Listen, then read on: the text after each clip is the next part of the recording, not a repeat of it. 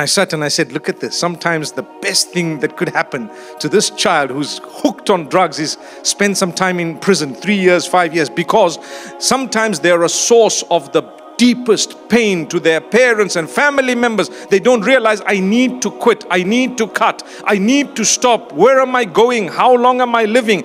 The worst part is not where am I right now. I may lose my hereafter. That's the biggest problem.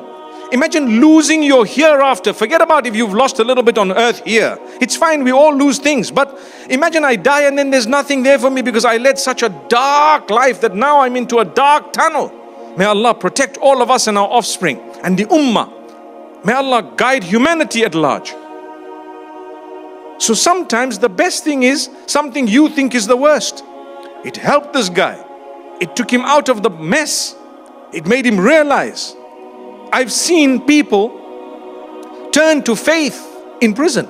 I've seen people become Muslim in prison because they realize, wallahi, this is something amazing.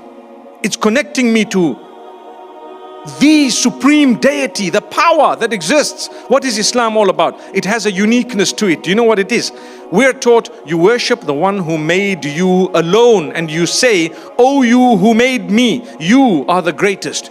For you, I'll put my head on the ground and I will say, Subhana Rabbi al-A'la, which means, glory be to my Rabb, the one who made me and who is in control of entire existence, the one who is the highest. That's it.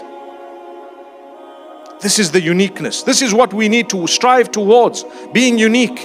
I'm going to control my temper. I'm going to ensure that I don't hurt the people who are closest to me, given to me by Allah. Who's in your home? Allah chose those people.